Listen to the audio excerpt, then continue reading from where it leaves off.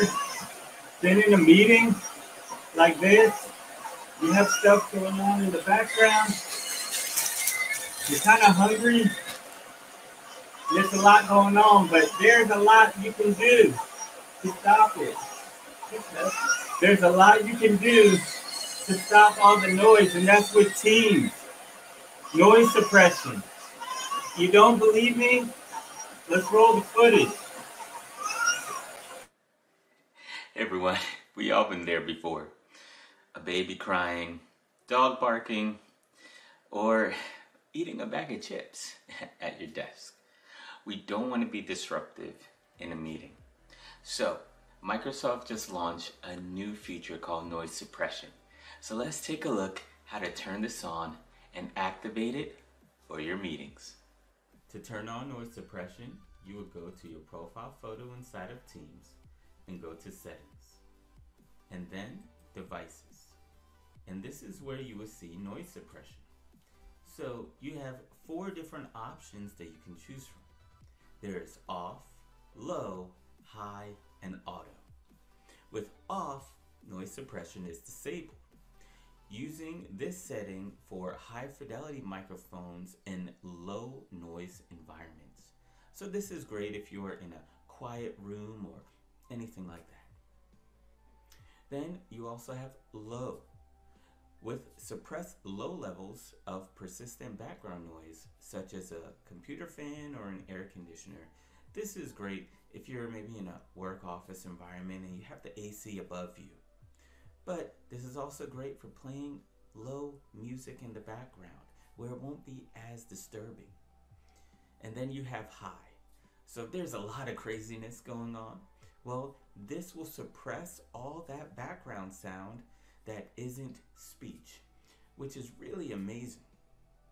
And if you choose auto, well, Teams will do its magic to find the best solution for you.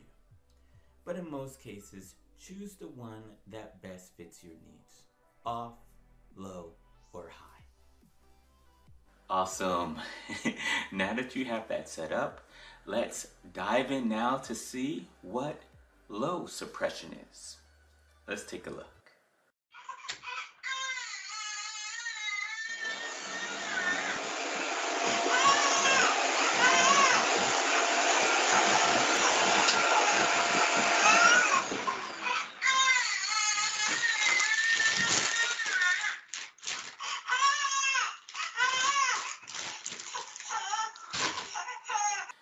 Awesome. It's a little bit noisy and stuff like that, but let's take a look at high suppression. Let's see what that can do.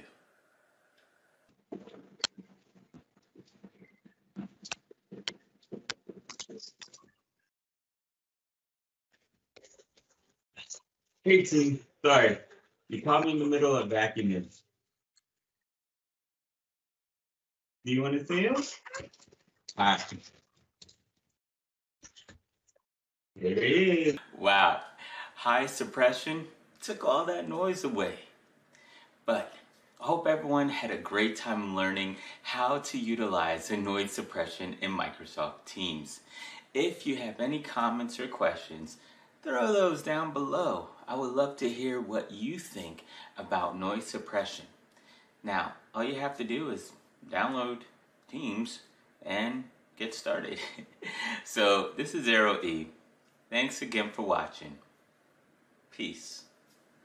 Oh, and by the way, the audio that you heard of the baby crying was just that. Audio. Not apparent yet, but hopefully one day. All right.